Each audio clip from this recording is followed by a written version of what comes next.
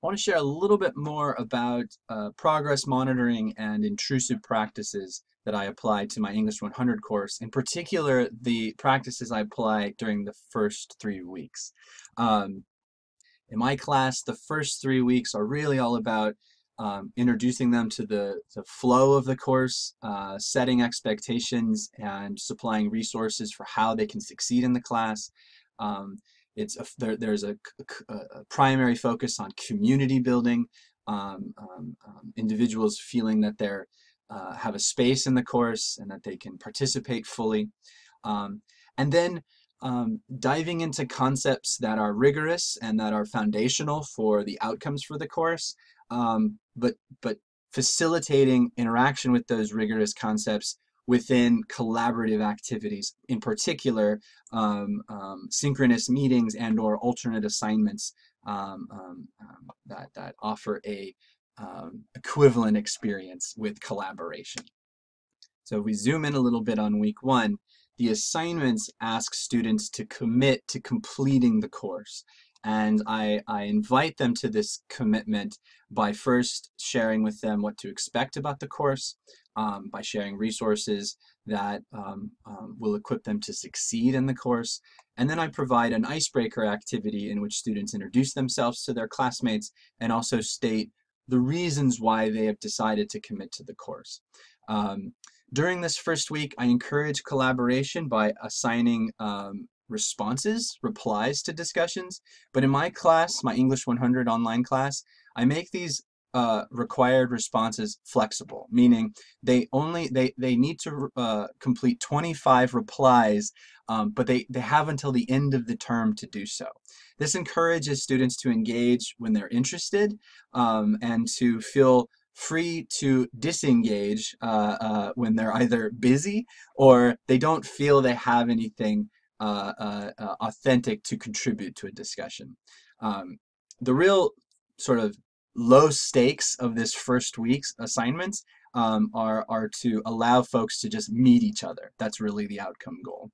So during this first week, what I'm doing is I am responding to every single one of my students' intro posts, right? So their statement of why they're committing to their class and their introduction to themselves. And in this space, as I'm reading through their introduction posts, I'm tracking notes based on what they are expressing and divulging about themselves, as well as notes about what I'm hearing being expressed in terms of how busy a student might be or how worried, etc. Based on this information I document, I will also invite students to a conference with me if I feel like their posts are a little too short, or if I notice their posts aren't hitting the deadlines, or if they're just expressing worry, concern, or an overly busy schedule. This allows a one-on-one situation in which students can ask for clarification. I can encourage students. I can point to more specific resources based on specific and individual needs. I'm also keeping track of the number of discussion responses during this first week, just as a sort of a routine of giving points, but also documenting how often and frequently students are participating. During the second week, we are shifting from meeting one another and introducing ourselves to the course to really starting to dive into concepts. So one really key assignment that helps with my monitoring process is I ask students to keep journal notes and reflections on all of the lecture content as well as a majority of the readings. Students can pick which readings they want to respond to. These notes really help me to monitor their engagement with content. I don't read these too carefully or too closely. It's more of a quick skim to make sure that their journals are populating. But if students are posting their journal notes or reflections late, or they're contributing very short entries, this is another way that I can track information that allows me to intervene meaningfully based on an individual level. In this second week, we are discussing concepts, so the rigor of discussion ratchets up to a certain extent. And really, in this moment, the responses students are engaging with are a window into how each one is navigating that liminal space, right? Certain students are emerging as leaders, other students are asking questions, some are simply still kind of responding to each other on a personal level, recognizing shared interests or shared experiences, so relationships are forming. And so I'm using all this information to add to my spreadsheet and to reach out to students where I feel I can intervene in beneficial ways. And finally, in week 3, this is where we really start to move towards major assignments. So we begin to draft the first major essay. We'll have our first peer review workshop. And so near the beginning of this week is when I set up a synchronous meeting in Zoom, because I feel that this is a just-in-time strategy where students will want information about the prompt, they'll want to ask questions about the first 3 weeks and these sort of foundational assignments that we're just getting used to. Or also I'll assign an alternate assignment where students can watch a recording of that meeting, interact with activities that I will set up for them, and then I'll get a similar opportunity to hear questions from them if they have any. What's really important as an intervention strategy during this third week, is that I'm starting to showcase student work. I'm using discussion posts from the week before to show off students who are really solid in their understanding of concepts, or who are modeling writing that meets the requirements of the essay in terms of paragraph structure or clarity or cohesion.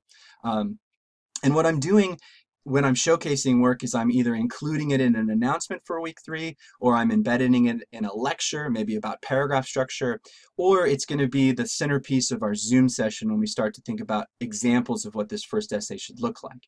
And what I'm doing to choose that work is relying on the monitoring techniques I have been engaged with up until week 3. And in particular, I am identifying students who may be not participating as frequently as their peers, or who may have expressed some uncertainty about the class. I'm targeting them to showcase their work because this is a moment where I can really foster leadership. Instead of relying on voices or performances that are really thriving in this space based on past experiences in education, I want to find students and really showcase and highlight them, to invite them into the rhythms of this academic space, to spotlight their voices, to introduce a diversity to how language can be crafted and how logic can be structured. And in particular, I'm also identifying students who are traditionally in our disproportionate impact groups. In my class, based on my data, those are Black students and Latinx students. So if in week 3, I can spotlight them, I can encourage them, I can affirm them, and I can start to work with them as leaders in the course, which is very good for them individually, but very good for us as a community.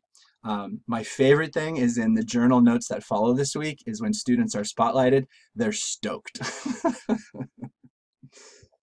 So as I have explored these intrusive practices in my own classes, I've found these questions to be helpful in orientating my strategies. So first of all, once I have information about my students' progress, what is it that I want to do for them?